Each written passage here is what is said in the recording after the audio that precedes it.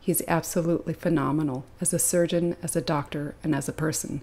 Talented, kind, caring. He'll turn the world over if he could for each baby that is in his care. Dr. del Nido is blessed with hands that perform miracles. Thank you so much for being a special person who saves so many Nunca lives. tendremos suficiente para pagarle al Dr. del Nido lo que ha hecho por... We stared at Dr. del Nido's hands, dumbfounded that they would soon be manipulating tiny flaps of skin in our baby's walnut-sized heart.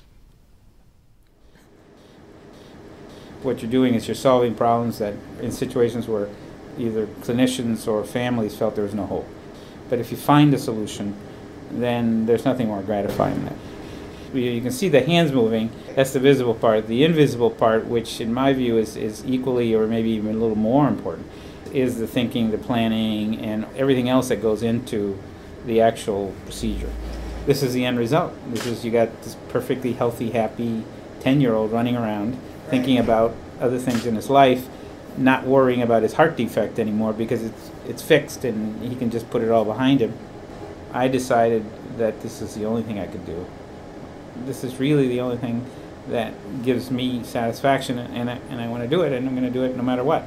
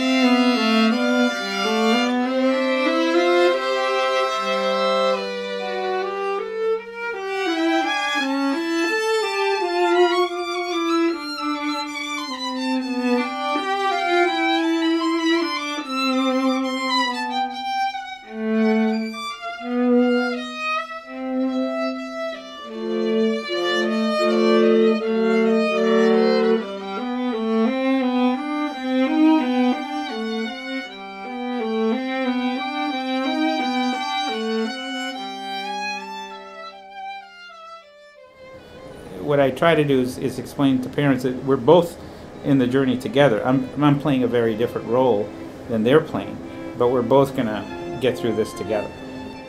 Everybody that they meet in this hospital is also a father, a mother, or a sister, or you know, they have a family too, and they really can empathize a lot with the parents, and each one has their own little, you know, specialty.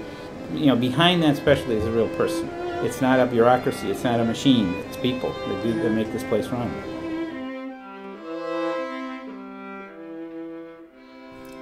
Muchas gracias, Dr. del Nido.